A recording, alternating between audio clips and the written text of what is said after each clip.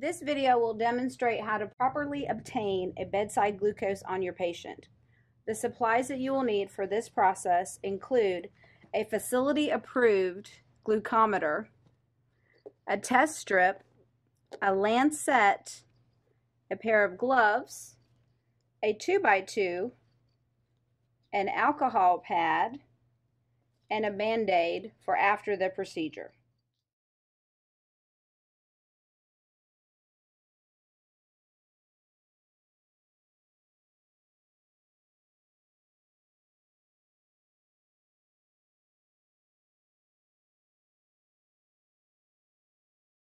When preparing to test your patient's blood sugar, you will apply a pair of clean gloves.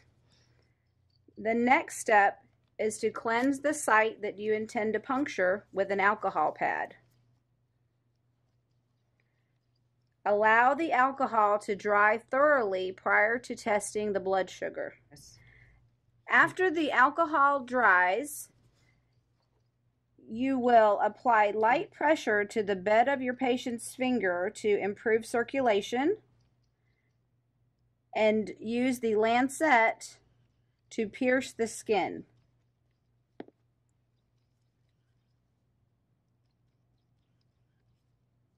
The first drop of blood will be wiped with the 2x2.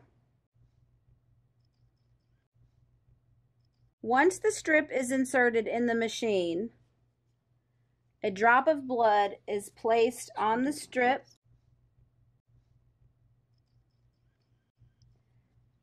and the glucometer will read your patient's blood sugar. Apply a 2x2 to the site with pressure to minimize bleeding and cover with a Band-Aid when you are done with the procedure. You should always notify a physician of high or low values.